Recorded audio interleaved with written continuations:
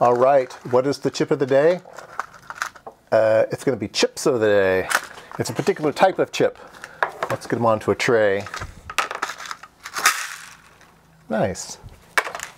All right. Let me change lenses since these are small things. Let's change lenses so we can get down real close. All right, these are photodiodes. Lots of different types of photodiodes. Because I did a lot of electro-optics in my day, I have accumulated lots of photodiodes. And they come in all different packages and shapes and sizes and stuff. Here's a simple one. It's just got 2 leads on it, and the photodiode is bonded between those 2 leads, so that's super easy. Here's one that looks like an LED, but it's in a black package, and it's just a photodiode on a lead frame. Those little metal ones, these super tiny ones here, they have a little lens on them, and a tiny little photodiode. Here's a phototransistor. That's pretty cool. Let's see if I can find here. Here's a photoresistor. Oops, sorry, my fingers are in the way. Yeah. Let's see if I can stick these on some blue tack so I can keep them still while I'm photographing them. Yeah, so this one is a CAD sulfide variable resistor, resistance to light. Let me show you that other photodiode since I have a better camera thing set up now. Let's see, I need to get some. Yeah, it's hard to photograph these things because they're kind of shiny. Let's see here. How about this one? That's a good one. Here's a photodiode in a package. And here's another one. Photodiode in a package. Here's like a TO92 package, but the top of the package has a little clear window and has a photodiode in there. Here's some cute little ones. These are like little lead frames, and you turn them around and they are little photodiodes. This is a lot like that plastic IC I showed you that was the light to frequency conversion. It's kind of the same thing. It's epoxy, clear epoxy. Those are fun. Anything else interesting in this pile of stuff? There's a lot of them. There is a lot of them, but they're mostly repeats. Yeah, mostly repeats. I don't see anything too interesting. I think there was one interesting one in here in the pile. Let me see if I can find it. Not that one. Not that one.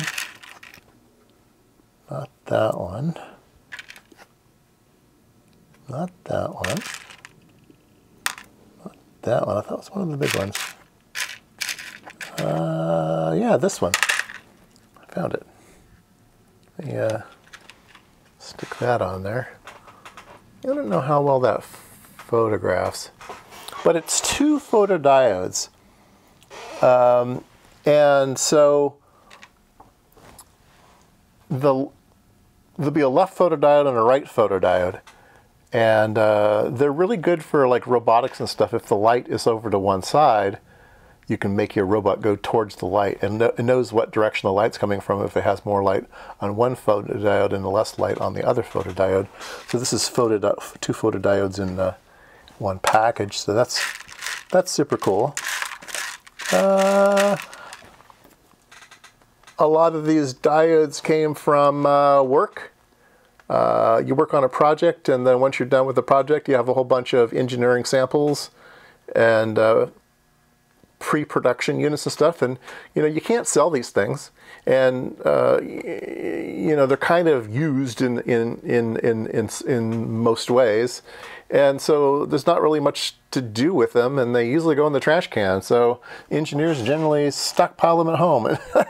That's why you have a lot of people's little boxes at home with full of parts they got from work.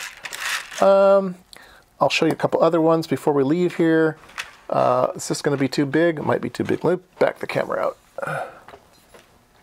All right, this is a big 1 centimeter in diameter photodiode. And it's on a BNC. And so you can buy them packaged up. A clear one like this, so it's what's called radiometric.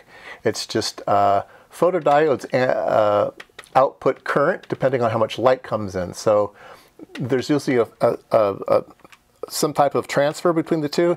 It's amps per watt. How many amps do you get for how many watts of light you have? And there's data sheets will tell you how many amps per watt particular diodes will have. And this one is from the same company. These are UDT. These are really high, expensive photodiodes. Yeah, here's another one. I can focus on that. So it's a little bit smaller, not 1 square. I mean, not 1 centimeter crossed. It's I think these are actually 1 square centimeter in area, and I'm not sure what this one is. Because really you want to know the area because it's so many microwatts per square centimeter, and you kind of need to know that in your calculations. So they just make these in even units to make your math easy. So there you go. Lots of photodiodes. I did a video on this one. This is it's not silicon. It's indium, gallium, and or something or other. It's sensitive to infrared light for fiber optic use. But most of these are all silicon. All right, chip of the day, photodiodes.